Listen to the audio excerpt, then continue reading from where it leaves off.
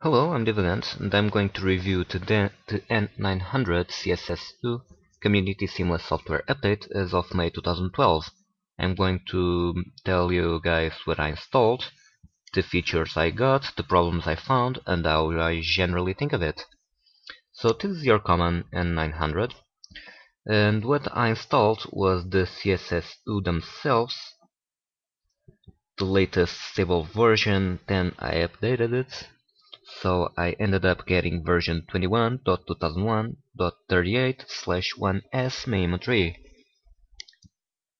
Then I installed a custom Hilden desktop which allows me to lock on portrait mode, a CSSU features app which lets me configure most of the things CSSU works around, and an orientation lock applet which lets me lock either on landscape or on portrait mode.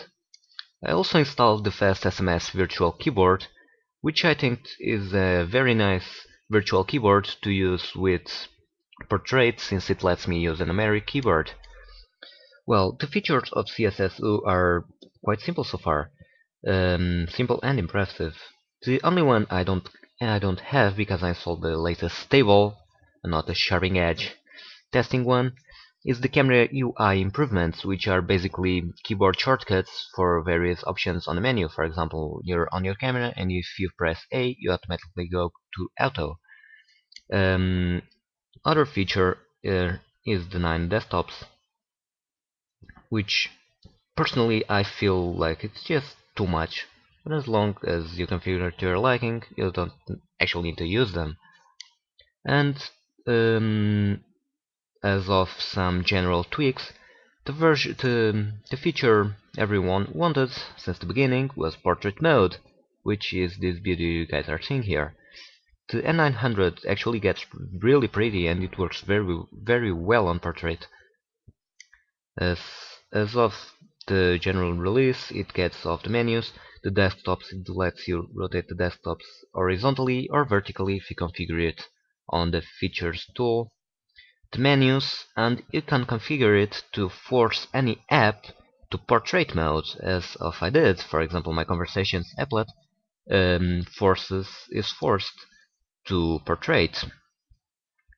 By default, it auto-rotates, although you can only auto-rotate to standards, as obviously. But I used the orientation lock applet to lock it as off landscape if you want, so it doesn't rotate the portrait, or you can do it the other way around and lock it on portrait, which is actually quite helpful. My bad.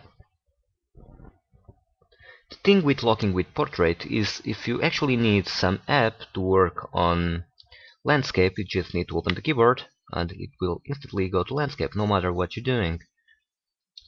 Well, the problems I've found so far with portrait modes are in some apps. For example, the camera app doesn't work very well on portrait, and you just open the keyboard and it should be fine.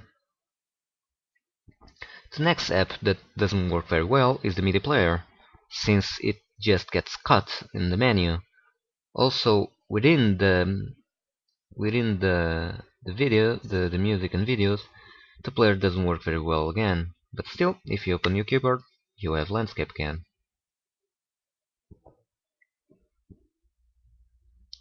And the third final problem I got with apps was in the messaging.